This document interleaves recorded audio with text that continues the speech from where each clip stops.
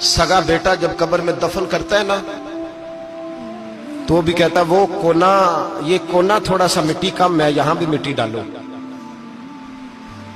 पहले लोग रोजाना जाते हैं, फिर हफ्ते के बाद, फिर महीनों बीत जाते हैं। कुछ कब्रें ऐसी भी हैं जिन पे खड़े हो तो लगता है कब्रें रो रही हैं और कहती हैं जाओ मेरे घर वालों से जाके कहो कोई फेरा ही लगा जाए।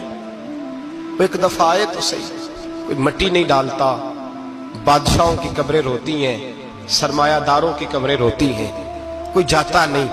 इतने इतने मोटे सुराख है कब्रों में, आप अपने शहर के कब्रिस्तान फिर के देख लें, सुराख है।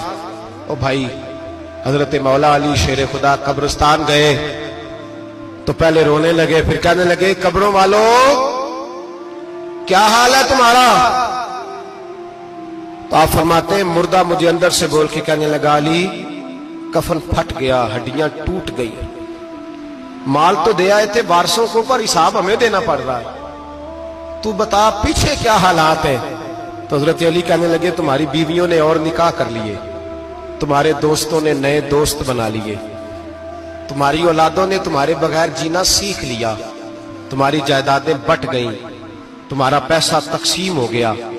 पहले तो कोई तुम्हारा नाम लेता था तो तुम्हारा जिक्र खत्म हो गया, अब तो एक दो नस्ल तक तुम्हारा जिक्र था, अब तो तुम्हें याद ही कोई नहीं करता।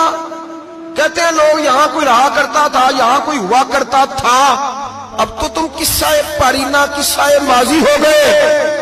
हिसाब का वक्त करीब है, करीब आ गया वक्त। अल्लाह फरमाते इक़्तरब लिन्नासि हिसाबुहुम वहुम फी गफलतिन मुरिदून, फरमाया हिसाब का वक्त करीब आ गया है तो अभी भी गाफल है।